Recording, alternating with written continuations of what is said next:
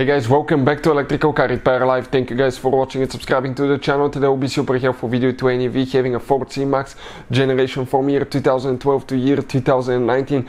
And if you want to see where the sync fuse is located, okay, stay with us, we'll cover that today. If your sync system is not working, you cannot connect the phone, everything froze, stay with us, we'll cover that. All we need to do in some cases replace the fuse or pull it out, reset the system, plug it back in. So let's cover that now.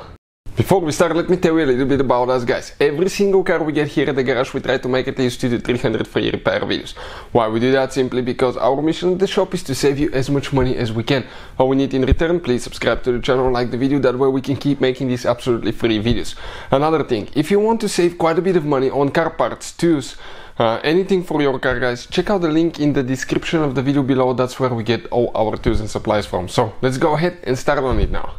So, you guys have 3 different fuse boxes on your Ford C-Max. One is right here under the hood, but that's not the one that we'll be working on. We actually need to work on the one that's inside, guys. Okay, let me show you now. It's inside the passenger compartment, right under the glove box. If you pay attention, okay, right here.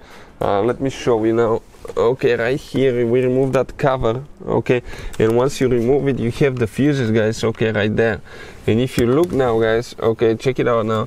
The fuses are right here, and right in the top right corner, a very fuse, guys, okay, you will have you have a number, okay, you have a number, and the number that we need to find, guys, it's fuse number 67.